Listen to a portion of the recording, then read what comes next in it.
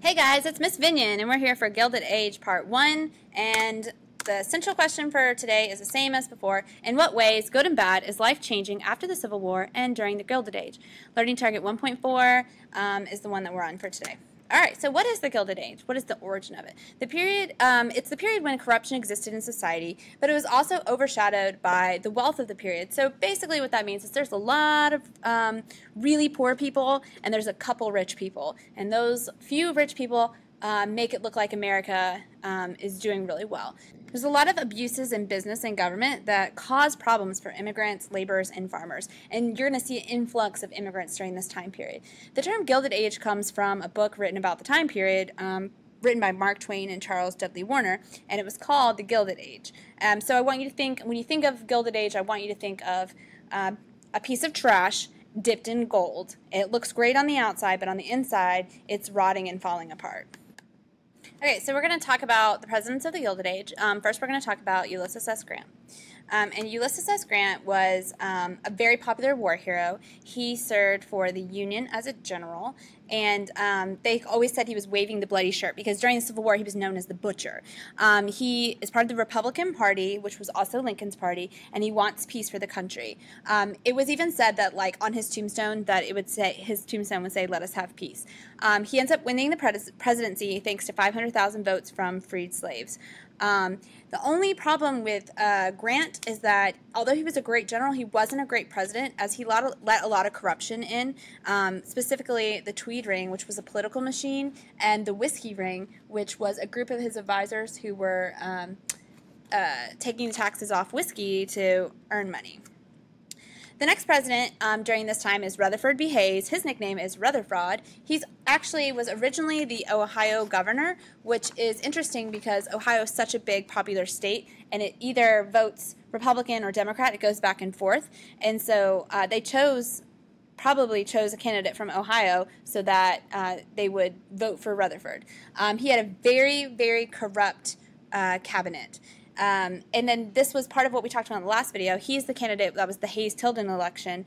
The race was so close that they re-campaigned and they did the Compromise of 1877, where basically they said if Hayes takes office, then the North will remove federal troops from the South. And we know, what we've already talked about, is the North removing troops from the South is going to cause the end of Reconstruction, which is going to have devastating effects on the African-American population. Okay, so the next president is James Garfield. They call him the Shocker. He's also from Ohio, and his running mate was Chester Arthur, another president that we're going to speak about. He was very energetic, and he was really ready to take on the scandal that was going on at the time. It was very scandalous and very corrupt within the federal government.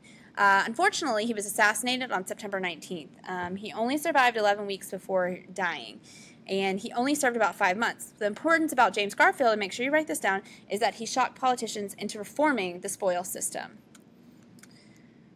All right, and this is just a representation of his assassination. The next president is Chester Arthur. They call him the Reformer.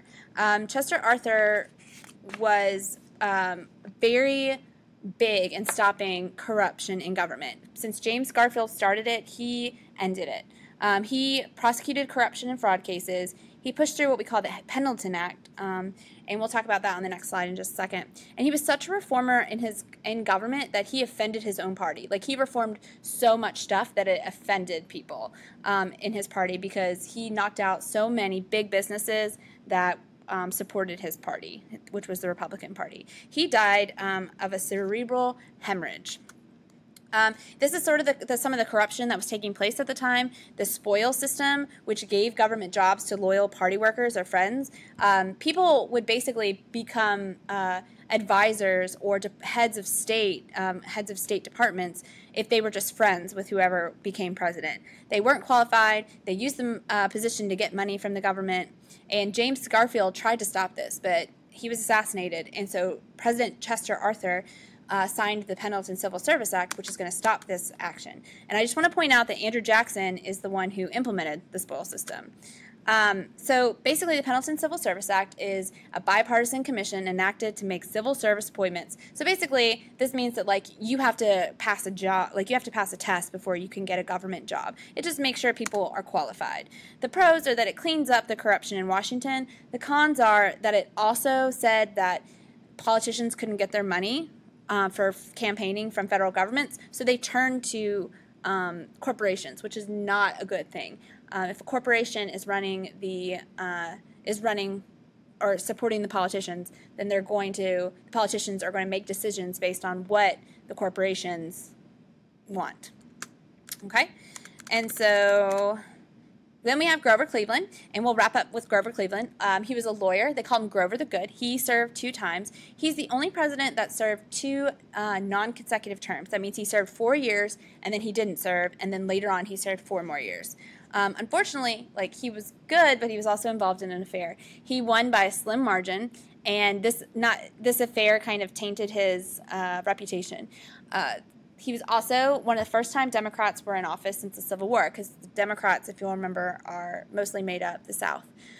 He was very fair, and he wanted to lower tariffs, and tariffs are taxes on imports or exports, and there was actually a surplus when he was in office. He also threatened monopolies, and unfortunately, because he was so threatening to monopolies, he was not renominated by his own party. Okay, and that's where we're going to end today. Next time we'll pick up Benjamin Harrison and William McKinley. See you later.